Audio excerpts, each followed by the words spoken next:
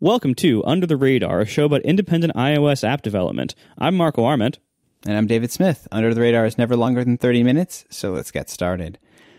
So today we are kind of doing the part two to last week's kind of, going indie 101 or going indie the spreadsheet way discussion, where we talked a little bit about forming your business, considerations around taxes, and considerations around income. So if you haven't heard that, go listen to that before you listen to this, because those are more important in some ways and more foundational to kind of what we're going to talk about now.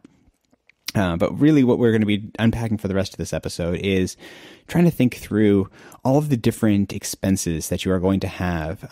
Once you kind of work out at a vague level what your income goals may be, what the taxes around that are going to be, and then you have to work out, well, what are the other expenses? When suddenly, if you're self-employed and you're becoming, suddenly becoming responsible for all of the expenses associated with running a business, what are those going to be? So you're not caught out or surprised by what they may be. And some of these you may not have thought of, but the one that we're probably going to start with that you almost certainly have thought about if you live in the United States is healthcare and health insurance, because almost certainly if you work at a traditional employer currently, that employer is providing in some way your health care. Either they're paying for it themselves or you're paying for it, but they're choosing it and it's a group plan.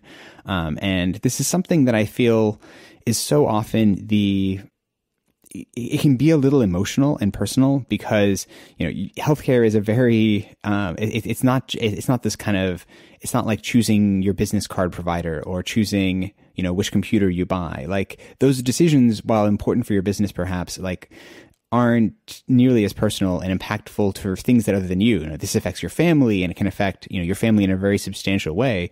So it can end up being, I think, feeling something very scary. But I would encourage you to always think that health insurance is just another number that you have to pay for. And it's not, it's like it can easily become something that is you can build it up to be something that's a bit more emotional or a bit more scary. Like, right now my employer just takes care of that. Now I have to do that. It's like, well, hey, you're kind of already paying for it now. Cause it's not like your employer gets their health insurance for free. Like, they're paying for it for you. And that's in some ways your money that, is just being they're having control over it. So at least one advantage of paying for your own health insurance is you can, tailor and choose and match it to your family's needs, goals, risk tolerance, savings, etc. Like, you can choose that, but ultimately just understand that it is just a number. It is something that you now have to choose, and make those choices can be complicated and kind of challenging perhaps, but it is just a number. And once you turn it into a number, I found for myself that it made it a lot less scary, a lot less problematic, that I could just say, like, okay, I'm going to spend this amount of money on healthcare. I put that into my budget. I put it into my spreadsheet. It's just covered. It's taken care of. I don't have to think about it or worry about it, because, ultimately, that's all it is. It's an expense. And then, it'll have implications perhaps, in your personal life in terms of depending on the kind of insurance you have. When you go to a doctor, different things will happen. You may have a high deductible, or you have to pay a copay. And, that part of it is certainly something that is worth considering. But it's not this big scary thing. It's just an expense, and it's pretty expensive. It's probably, after taxes, your next biggest expense. But it's not anything more than just another number and just another budget item that you have to take care of. Exactly. Like, the debate in your head should not be like, I can't go indie because I would need to pay for health insurance, or I wouldn't be able to get health insurance. Instead, it's, when I go indie, I have to find a way to make X extra dollars per month than what I might have originally thought, because it has to pay for health insurance. Because like, as you mentioned, right now, like, someone's paying, whether you're paying for part or all of it yourself, or chances are your employer is paying for, part or all of it. There's a lot that employers pay to have an employee that is not just the salary that you get. And, we started talking about this last week with the employer half of a lot of these taxes, and other various, employment taxes that you will have to either pay or pay some kind of alternative to now. But also, healthcare is part of that, just office expenses. Like, if they pay you, say, $50,000 a year, you might be costing them $65,000 a year or $70,000 a year or more, like, depending on what kind of expenses they have to have employees. And so when you go independent, it's not that you can't do that. It's not that you can't pay for those things. You just have to know how much to charge for your consulting services, how much income you need from products, like stuff like these are not numbers to scare you off, but to instead inform how you make your projections, how you know what you need, and how you set your prices. I remember early days when I was doing consulting, I would sign a contract to do a work, and the number, like the income that I was getting seemed so big and so like, wow, that's a lot of money. Like I'm going to, like this contract is for $20,000, like, which in regular day-to-day life is a lot of money. Like, but the important thing that I always had to, in the back of my mind, have, and this is just a rule of thumb that I found to be pretty helpful, is to say, like, whatever that top of the line number is, it's like at least half of it is going to something else. And so, like, it's not that I didn't just make, in that example, I didn't make $20,000. I made $10,000, and that additional $10,000 is going to be going to all manner of things: taxes, healthcare, office expenses, etc. And so it's important to just have that in the back of your mind that, these are all just numbers that you just have to balance and know what they are. But it's good. And the reason you're doing this is so that you can make sure you're charging enough. Because, ultimately, if you don't, then that's when things like healthcare can become problematic, because you need to have the money to afford to pay for it. Exactly. Because like I kind of said last week, like your whole mindset of like how to pay for things has to change to some degree. And your mindset about how much money you need to make also has to change, because like your whole, like if you've been only employed by other people until now, your whole life up until now, you've had a certain amount of money in your head is like, what's my salary, or what's a good salary, or what kind of salary do I quote need, to maintain the lifestyle I want to maintain. And you still have to make those kind of calculations. The numbers just have to be higher. And it's not that, like, the idea of spending, say, $2,000 a month for family health insurance, which is a reasonable number actually these days, which is sad. But like, the idea of spending $2,000 a month, if you are getting paid in, a regular middle class job, that sounds insane. Like that sounds incredible. How could anybody pay that much? But the answer is not thinking of it from the point of view of a payroll employee, thinking about it as the point of view of somebody setting prices for a business, to know, like, okay, how much income do we need every month? Do we need $8,000 a month of income to sustain what we need? Okay, then that's the number. Like, it's almost, and you figure out how to do that. You kind of back solve. You start with, what kind of income do I need to cover all this stuff? And then you back solve to say, okay, how do I get there? Like a quick story here. Like when we first moved to New York, we moved to a very nice suburb, and I didn't know what the heck I was doing. I moved to where my cousins lived because it was nice. And I got an apartment there, just renting. And I looked around, and, Tiff and I were early in our relationship, and we wanted to, get married and buy a house. And we looked around the neighborhood we were living in, which was a very, very expensive neighborhood. And all the houses were like $1 million and sometimes even more than that for like a basic house.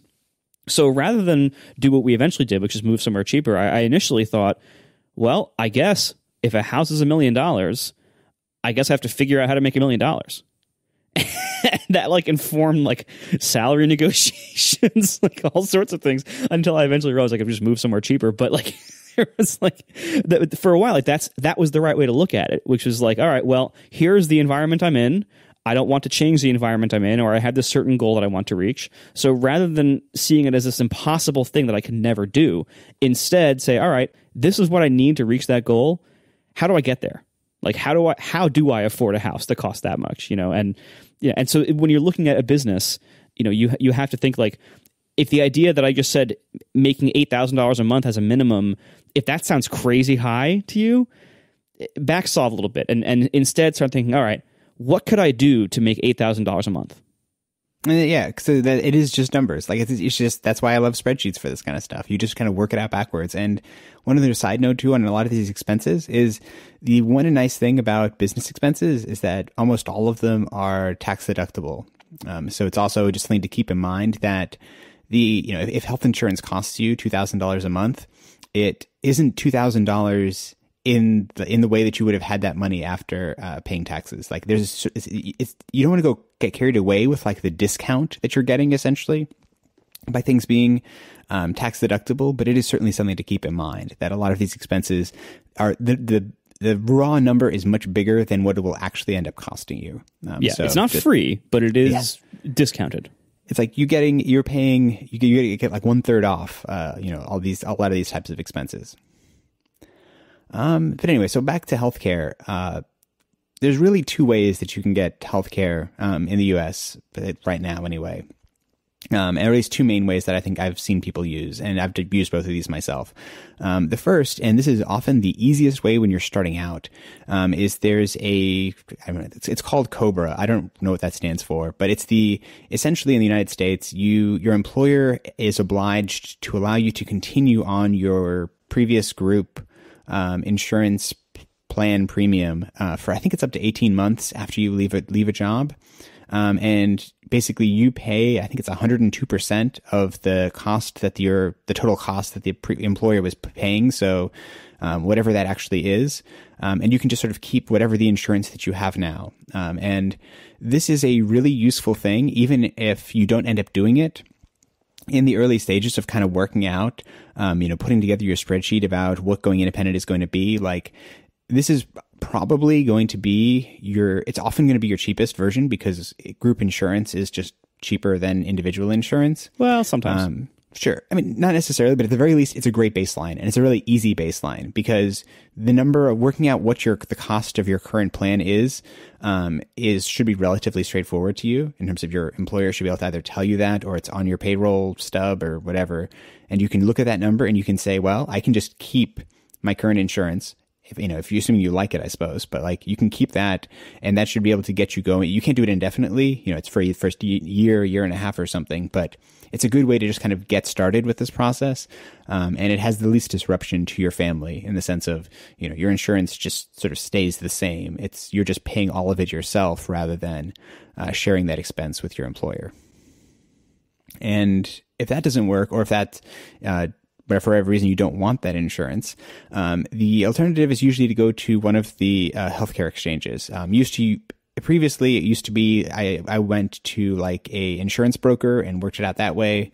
Recently, I just go to healthcare.gov, like the Affordable Healthcare Act insurance marketplace stuff, and you kind of fill in a bunch of forms.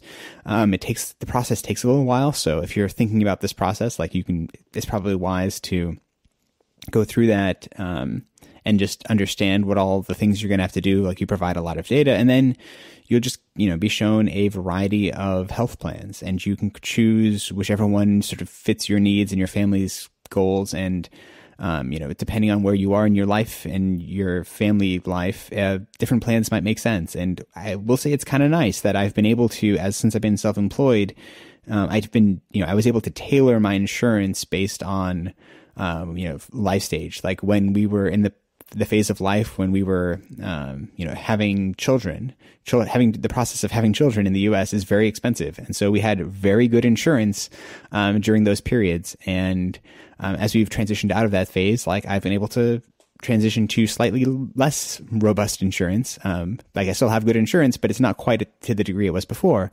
And it is kind of nice to be able to choose that. But, you go through the marketplaces and you'll be given a whole variety of choices of different styles. A lot of them end up being the high deductible style plans, or there are still typically options for, like the PPO copay version of it, but you just kind of have to choose and decide. Pick a plan, and it'll tell you. It's just like it's weird, but it's kind of like just like you're just shopping for anything else online. Like, you'll get a cost, and you just start paying that to the insurance company yourself. Yeah, it's way easier than it used to be. Like back in when we had to go to brokers and everything, and not to get too political, but like before the ACA, there were a lot more things you had to worry about. Of like, if you picked the wrong kind of plan, or if you missed like some small print, you might open yourself up to some major risks. Whereas with the ACA, it normalized a lot of that, and it put in place a lot of like minimum guarantees of levels of coverage, such that it's a lot less stressful than it ever was now to shop for healthcare. Yeah, and so in that sense, like you just decide what plan works for you, and then you just buy it, and now you have a number. You just put that in your spreadsheet and move on. And the big scary thing, being self-employed is really hard. You because from a healthcare perspective, like it isn't really. It's expensive, but it's not difficult. We are sponsored once again this week by FreshBooks. To all the freelancers out there, you know how important it is to make smart decisions for your business. Our friends at FreshBooks can save you hundreds of hours with their cloud accounting software for freelancers that is ridiculously easy to use. By simplifying tasks like invoicing, tracking expenses, and getting paid online, FreshBooks has drastically reduced the time it takes for over 10 million people to deal with their paperwork. For instance, when you email a client an invoice, FreshBooks can show you whether they've seen it, which puts an end to all the weird, awkward guessing games. Like, did you get the invoice? Did you see the invoice? And they're always adding new stuff. So one of the things they've added recently is the new projects feature. This lets you share files and messages with your clients, contractors, and employees right in FreshBooks. See how quickly things can happen when all your conversations live in one place.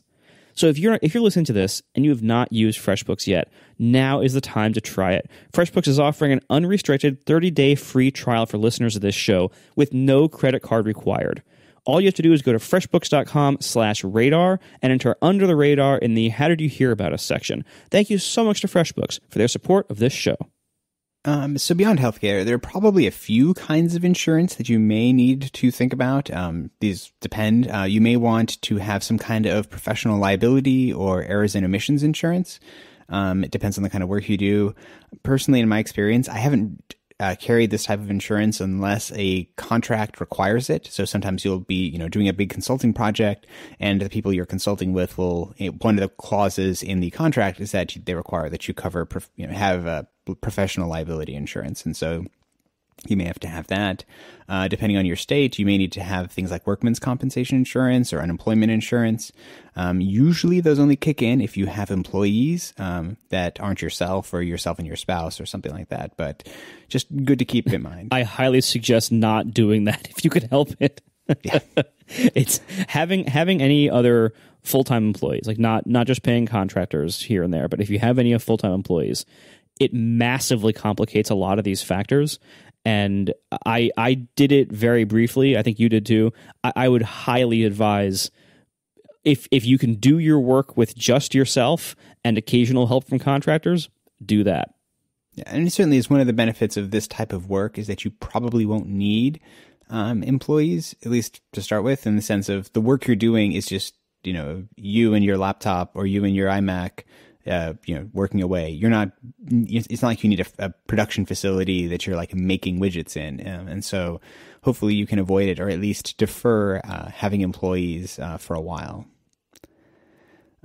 You also now may need to think about retirement types of investing, like 401k or IRA type of stuff. This is something that, it depends on how you view this type of thing. You could potentially defer this for the first couple of years of starting self-employed, but that's up to you. But either way, it's not going to be something that your employer is providing anymore.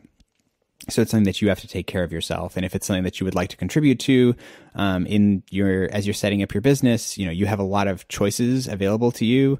I think the ones that most self-employers would use is the simple IRA or a SEP IRA seem to be the two that you will likely take advantage of.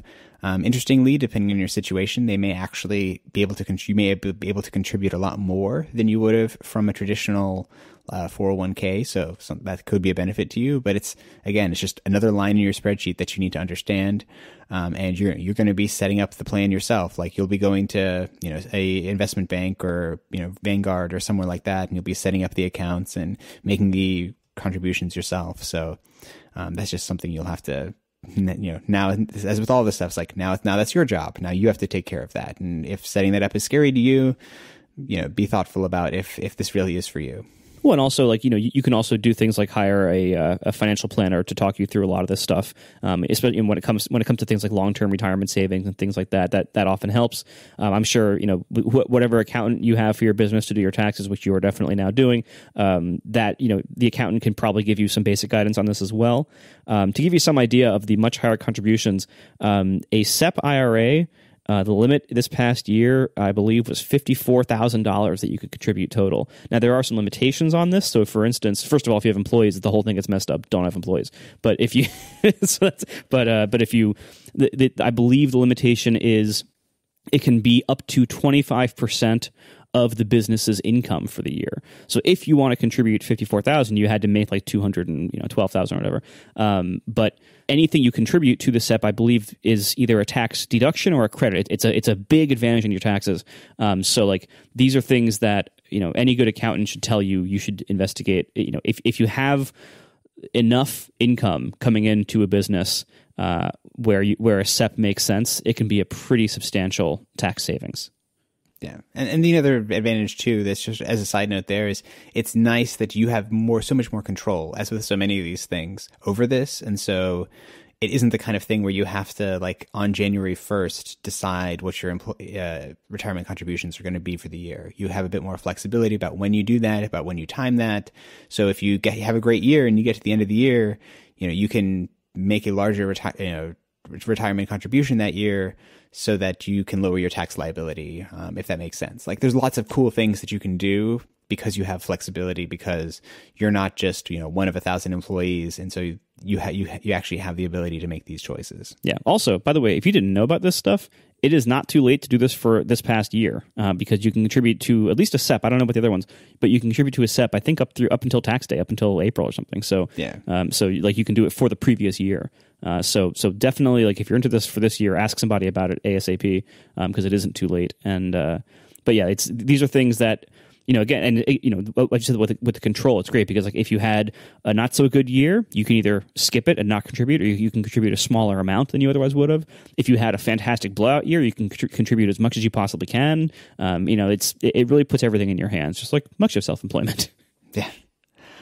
Other expenses. So you'll start to get into things that, like, just otherwise your employer would have typically covered for you. So things like mileage, to or from consulting clients, potentially, that type of thing, or travel for work, to conferences, any educational expenses you may have. So if you need to take a course or a certification or something like that for your work, that's now like a business expense, and it'll end up being deductible from your income, as well as just something you need to take into account, that if your employer every year sent you to WWDC and took care of all the expenses, that's now going to be you paying for that. And so working out, what the costs are associated with that, whether that still makes sense. You'll need to buy your own office supplies, whether that is, pencils and paper, or if that's business cards and letterhead. Depending on what kind of business you have, you may or may not need any of those.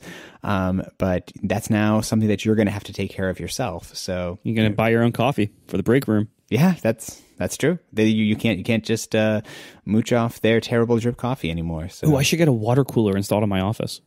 There you go.